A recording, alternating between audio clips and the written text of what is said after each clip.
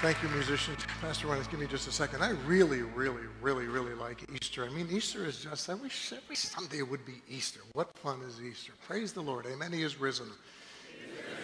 And you know, I've told the story before, but most of you forgot it. Years ago, when we were all serving down at Ward Church, our kids were all little mites, and I came home from an Easter service, and I was all fired up, and I was just singing, and I was singing from Handel's Messiah, and I was singing that great line, "He shall reign forever and ever." That's good, isn't it?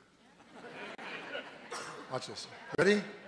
And he shall reign forever and ever. Now you guys, ready?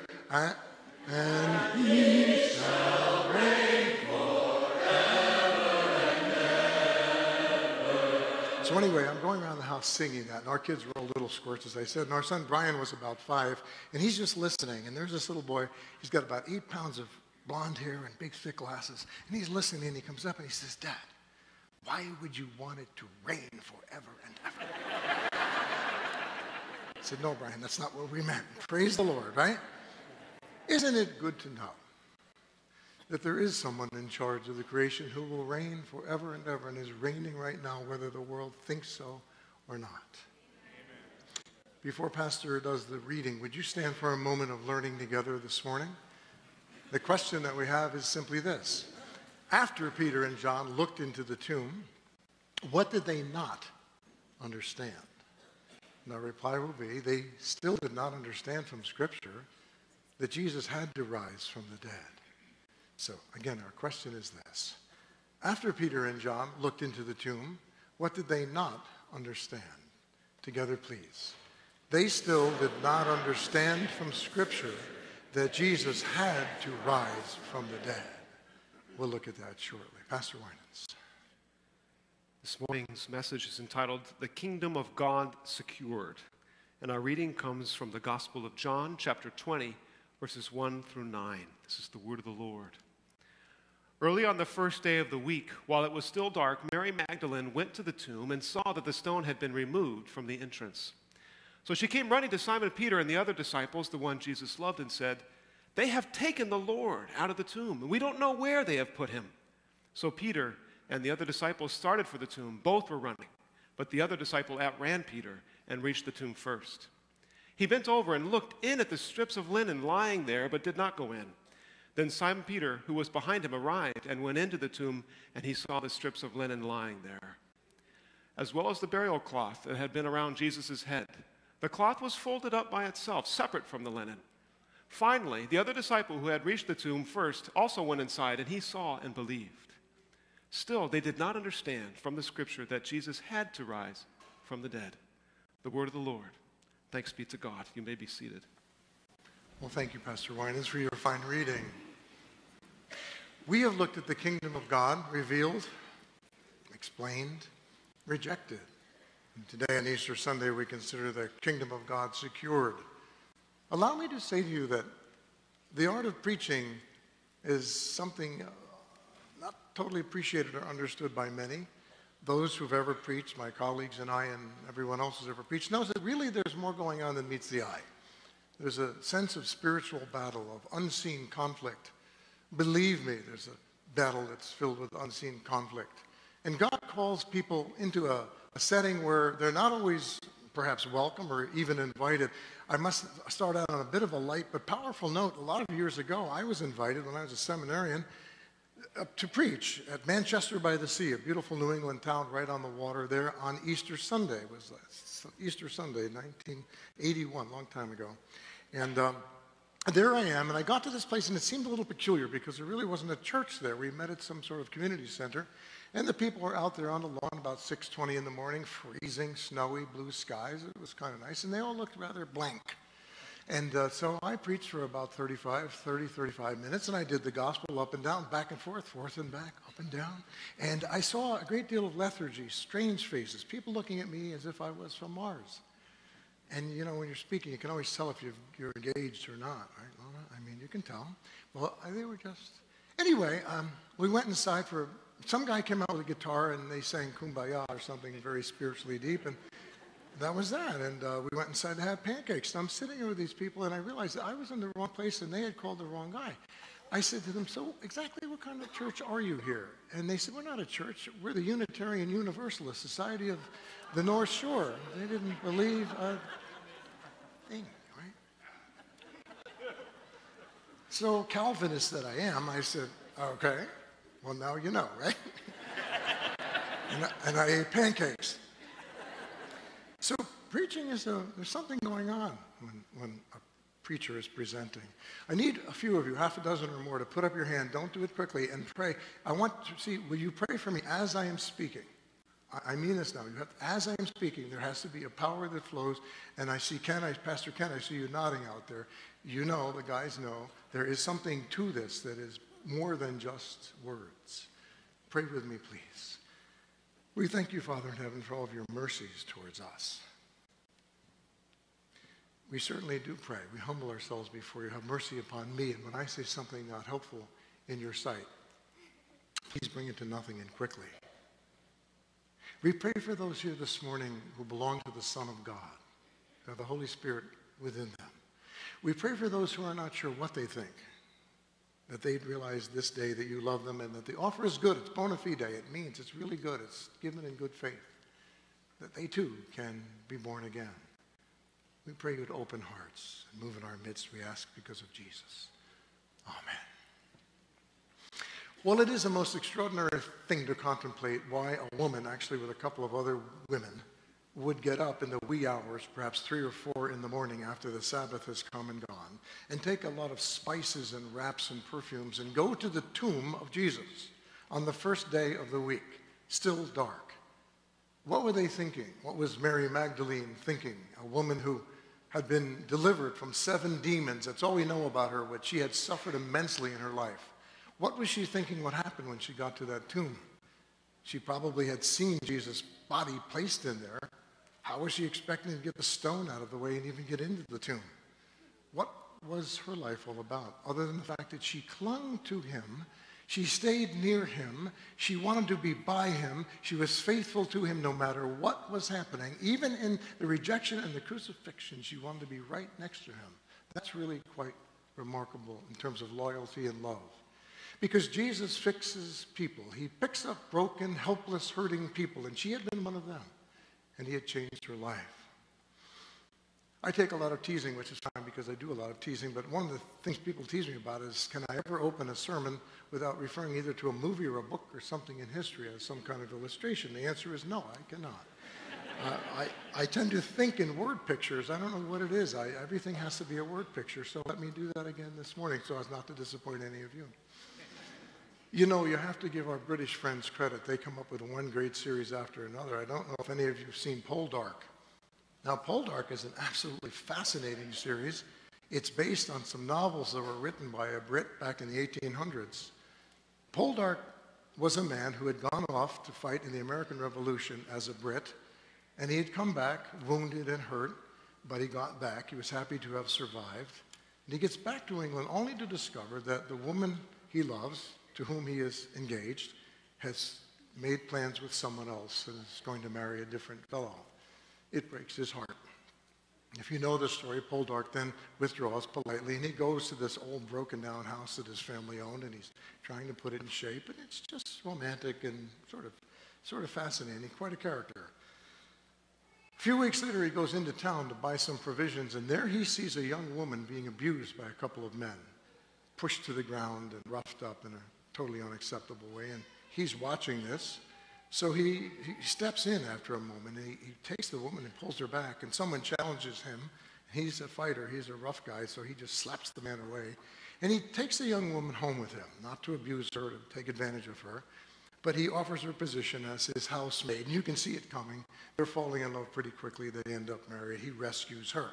Now, the thing I like about the story is it is a Christ-like story. We're not here to talk about a fictional guy named Poldark. But that's what Jesus does. He rescues the helpless, the hopeless. He rescues those who are broken and rejected. And that was Mary Magdalene and others.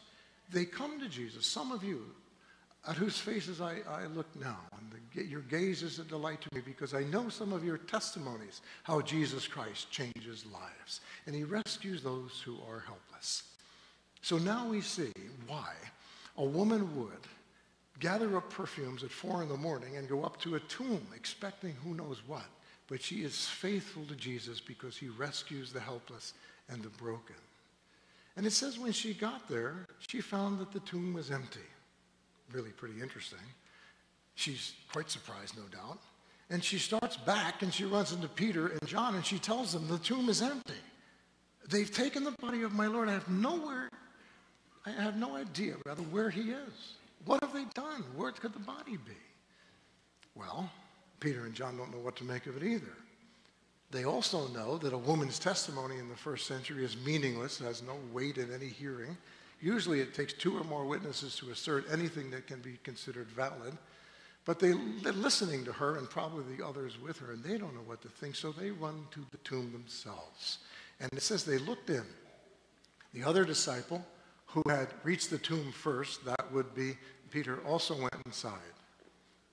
He saw and believed. He saw and believed what? It's not clear. We always think, well, he saw and believed that Jesus had been raised from the dead. I'm not sure that's true. It doesn't mention that they believed he was raised from the dead. They certainly believed at least that his body was gone. They probably went to the tomb thinking, no, that can't be. His body's in there. But something else happened. As they looked in, it says, they saw the strips of linen lying there, as well as a burial cloth that had been around the head of Jesus. And the cloth was folded up by itself, separate from the linen. Now, this is really quite intriguing that it would happen this way. The suggestion there is that the wording unfolds in such a way that it's suggesting proximity. That is, it's suggesting that here's the burial cloth, flat and neatly in place, and just a blink away from it is the head piece, the piece that would cover the face and head. This has relevance to what we're seeing now. They're looking at that and thinking, how can that be? It looked almost as if, no doubt, that the body had slipped out from under it or through it or something. And yes, you know the implications when you study the shroud and other things. I don't base my faith on the shroud, but the shroud is quite intriguing. Anyway, they're looking at that, and they don't know what to make of it. And you don't either if you're a skeptic about the resurrection. Throughout the ages, people have suggested, well, that body was just stolen. That's what happened. They wanted to irritate the authorities or something. They took the body and they stole it. Just take that for a second now. If you're here this morning and you haven't come to Christ, but you're here, and it's Easter, I want to be an evangelist for a little while and speak to you. I came out of 10 years of atheism. If you think you're a skeptic, believe me, I was a major league skeptic. I played in the major leagues of skepticism. And here's why. This is a hard story to believe. I mean, let's face it, anyone can say anything. Perhaps the body was stolen. But if you were a thief, and if you were a body stealer in particular, would you go to the tomb of a man who's been crucified, bloodied from head to toe, totally broken and bleeding, filled with perspiration and blood and coagulated blood? The whole thing is a mess. It's a horrible thing to contemplate. And would you take the time to unwrap his body? Why would you do that? So you could carry the broken body down the street without the wrappings on it? And fold the wrappings and leave them? So why would you do that? No one would actually do that. So these guys are looking into that tomb, not grasping what has happened. Maybe they're thinking, maybe he's alive after all, but it says they just didn't understand that Jesus had to rise from the dead. Now, what's that mean? I have 5 suggestions. Someone else preaching might have 5 different ones. My guess is we'd overlap a good deal. Here are some thoughts, especially for those of you who aren't sure what you believe. Why did Jesus have to rise from the dead? Well, you could say, of course, because the Old Testament said he would rise from the dead, therefore he has to rise from the dead. But that's not quite convincing. Maybe the Old Testament said something that they backed up and put in there at a later date. I mean, what is the purpose of his resurrection? Why did it have to happen? Why did he have to rise from the dead? 1, the resurrection of Jesus proves beyond all doubt that he was the Christ, the Son of God that he claimed to be. I mean, we can all claim anything. I could claim to be the governor of Michigan. I'm not. I'm glad I'm not. But you might say, well, he's a nice fellow, but he's not who he says he is. That would be ridiculous. Then I wouldn't be a nice fellow. I would be a liar. So Jesus was claiming to be the Son of God. You know, one day his opponents said to him, well, who exactly are you, and who gave you the authority, Jesus, to go cleansing the temple and chasing out the money changers and all? Who do you think you are? And Jesus didn't really reply by saying, well, I'm the Son of God and you ought to do what I say. Here's what he said. What miraculous sign, they asked him, do you offer us to prove who you are and your authority? Look what he said. Destroy this temple. I'll raise it up again in 3 days. That's intriguing. See, John's gospel is filled with this problem. It happens 8, 9, or 10 times where Jesus speaks figuratively, but they mistake what he's saying as literal. It happens with the woman at the well who says, where do I get this water? It happens with Nicodemus finding out how to be born again. He says, how do I do that? How do I get into my mother's womb? It happens in John 6 when they misunderstand the words, my flesh is real food, my body, my blood is, my blood is, but the wine is actually my blood, etc. He's using figurative language, and they can't follow it. It happens again and again. It happens here too. Destroy this temple. I'll raise it again in 3 days. And they think he's referring to the big, beautiful temple that took 60 years to build. But that's where he's pointing at who he is. They don't get it. And when he finally makes it clear who he is, his own disciples don't get it. We've all looked at this text again and again. Jesus tells them he'll be crucified, and they'll spit on him and beat him and put a crown on his head and then crucify him, and they'll mock him, and Peter jumps up and says, no way. You're not going to let that happen, Lord. That just can't be. That's not it. That's not the plan. Jesus, you just don't get it. And Peter is rebuked by Jesus. Jesus said to Peter, get behind me, Satan. Terrible thing to say. Satanos, the Greek word for adversary. You're just a stumbling block to me, Peter. You don't understand what God's doing. You have in mind the things of God, not of men. But he had told them, my point was, he told them that he was the Messiah, and it would be validated by his resurrection. The first reason is this. There had to be some proof positive of his claims to be the Son of God. The resurrection of Jesus Christ defeated death. It means that all who belong to Christ will be restored physically to eternal life. This is very important that we grasp this. You know, when the Wright brothers were doing their experiments early on, they were asked by skeptics, why in the world would you want to fly? We don't think you'll ever do this, but why do you want to demonstrate that a man can fly? And one of them responded, stay with me here, and said, because if one man can fly 50 or 100 feet, we will have proven all can fly. That's the point. Paul says if one man can defeat death, then all can defeat death. Christ has been raised from the dead, the first fruits of those who have fallen asleep. Since death came through a man, the resurrection of the dead will also come through a man. In other words, because of the resurrection of Jesus Christ, not of Lazarus or the other people, because they died again. The heavenly eternal resurrection physically of Jesus and the changing of his body, if that happened to him, it can happen to me, it can happen to Sally, it can happen to Paul. He is saying, because he was raised that way, the Christian can be raised that way. Jesus defeats death with his resurrection. Then, look at it this way. The resurrection of Jesus Christ from the dead established the ultimate destruction of Satan. We're living in a curious time, aren't we?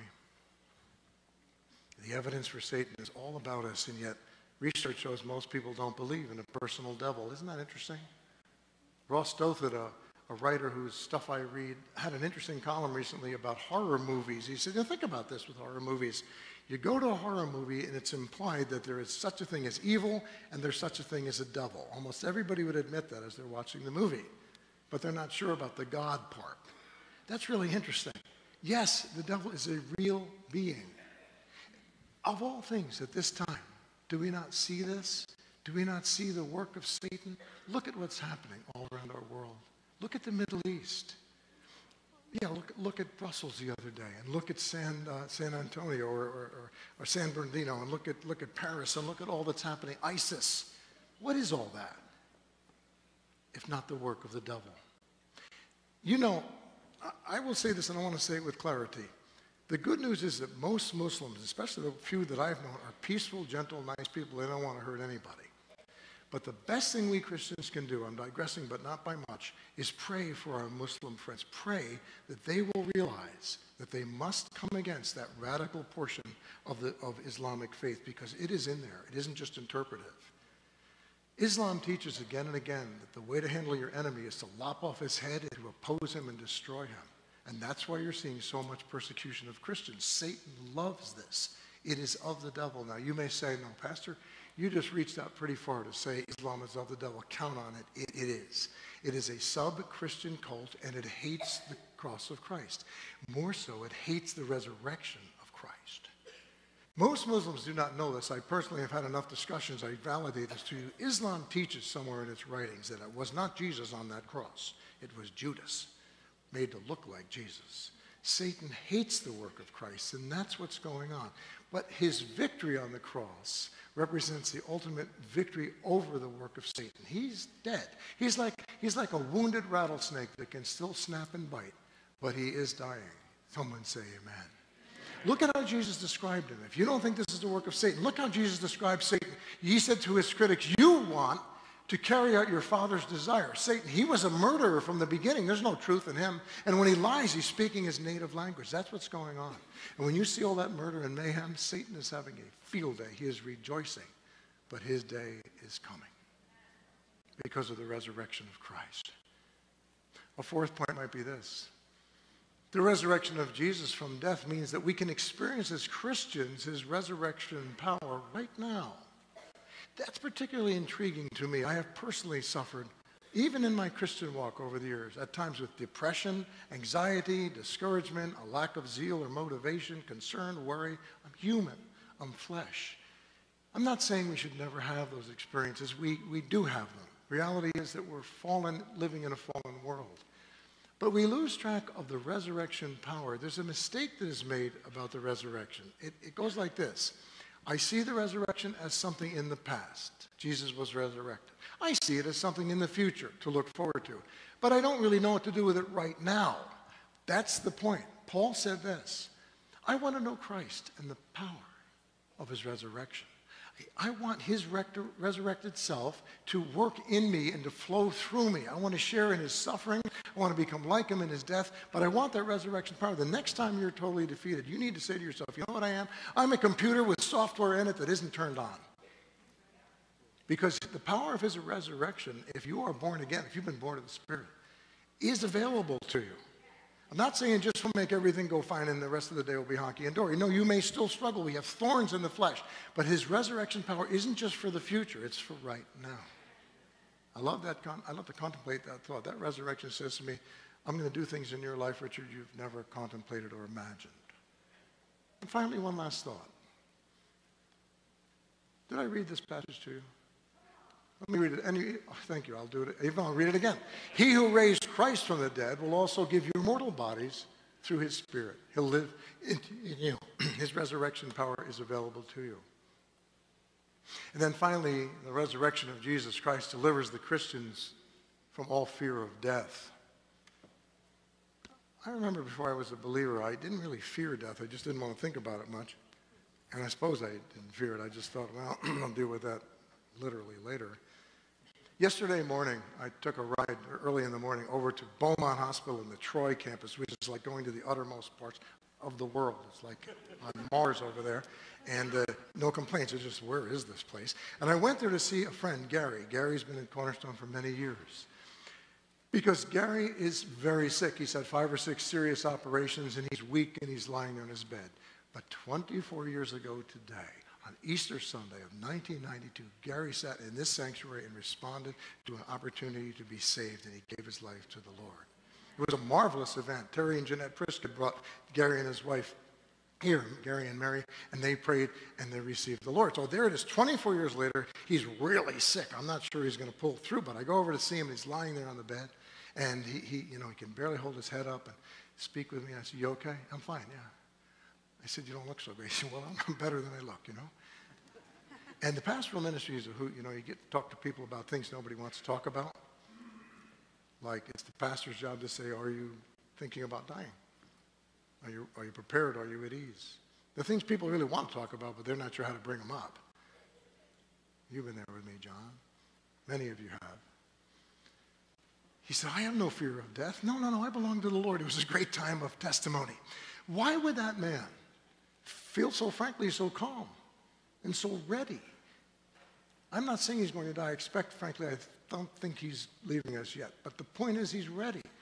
Scripture says in Hebrews 2 that Jesus shared in their humanity so that by his death he might destroy him who holds the power of death. That is the devil. We already looked at that. Look at that next now.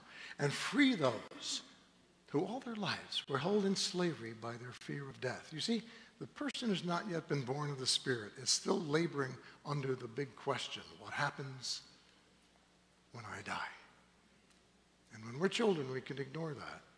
And as we start to get older, we have to make a decision. But one never knows. Now,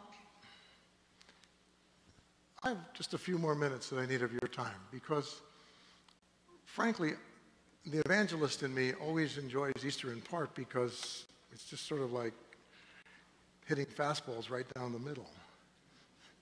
Think about this.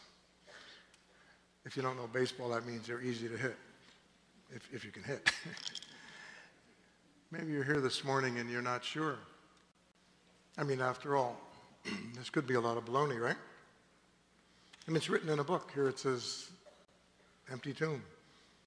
The rest of the narrative says Jesus came and appeared to Mary and called her by name. We read the part where he came into the upper room.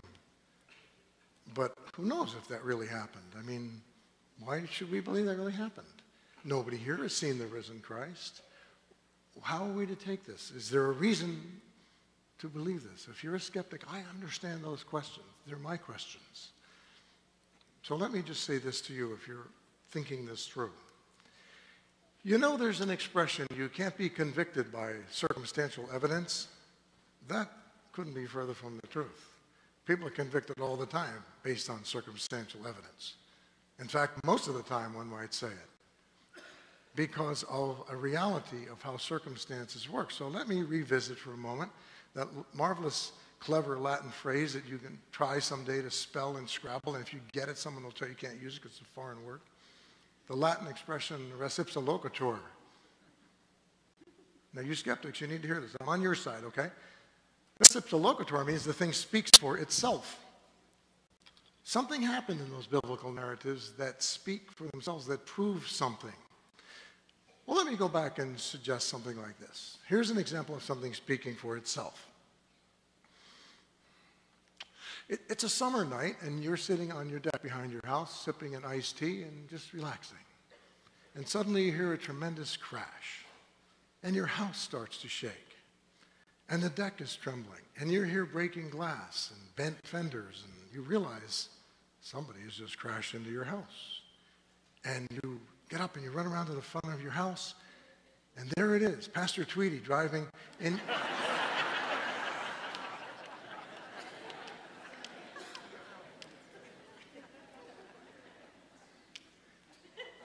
If you think I'm kidding, nobody on planet Earth can go from Brighton to Novi in 9 minutes except Pastor Tweedy. And tailgating is a special gift of his, like this. So there he is. There's the car in your living room. Pastor Tweedy's at the wheel, half knocked out. Did you see him do it? Anybody see him do it? No. Do you think he did it? Yes. That's res ipsa loquitur. The thing speaks for itself. You don't have to see him do it. How likely is it that he's sitting in your living room all smashed in his car, knocked out, and you just heard a crash? That means he probably did it. He didn't really, but... I didn't do it.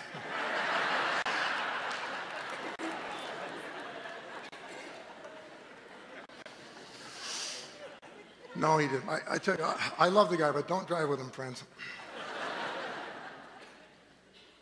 That's what res ipsa loquitur means. It means you look at the circumstances and everything that's pulled together and you conclude that's what happened.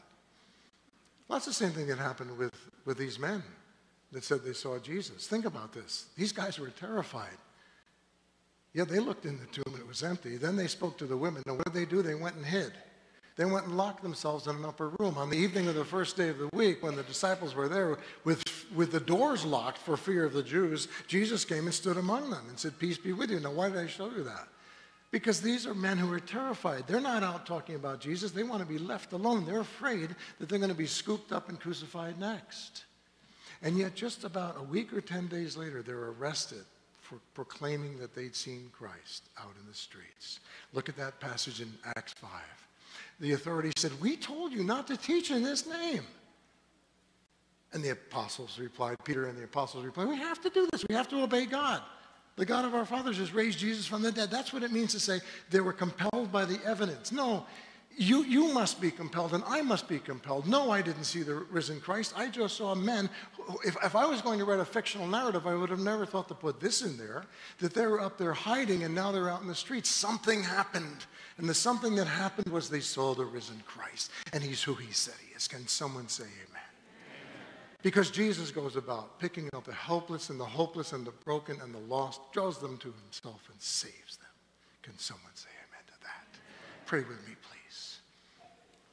We humble ourselves before you now, Lord Jesus. It is our great joy and the promise of salvation that this is not just some wishful thinking, but that the evidence is there. There's no other explanation except that they saw you because you were made alive, having been brutalized and put to death. There are people here this morning who need yet to be saved, Lord Jesus. Let me speak to those of you who are here. I say this with great respect and affection. If you've never said, "Lord Jesus, I believe you were raised from the dead and that you are the Lord. Please come into my life. Save me. Take away my sins and save me." This is the time to do it. You need to say to him, you don't have to come forward. You don't have to put your hand up. Nobody is looking at you. Eyes are closed, including mine. But why not do as so many have done? Say, "Jesus, it's apparent. You are who you said you are. Please save me, risen Christ." Now we sing to you, Lord Jesus, and we pray in your name.